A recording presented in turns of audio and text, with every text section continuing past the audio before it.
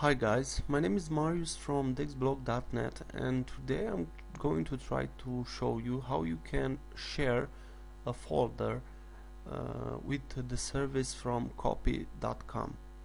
So it's quite easy to share folder on copy.com. First of all, you need to go in your browser on this site copy.com.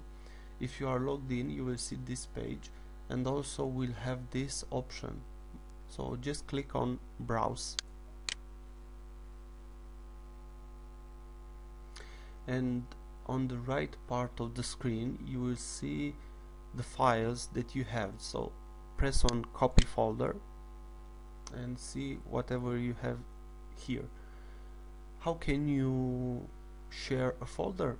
Just click on the folder you want to share, and here you will see the files that folder has. I don't have any files, and here you will have the name test share folder. So click on it and you will have download and share. So just click on share. You will you can share it publicly or securely.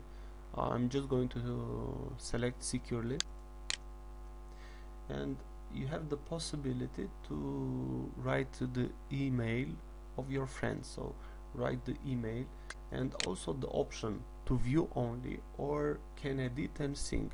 So if you allow this, that person can add items to this folder, and you can share the files between you and him. So it's quite amazing what Copy did. It's something like Dropbox, but I think it's better. Thanks for watching. This is how you share your folder, and thumbs up and subscribe. Bye bye.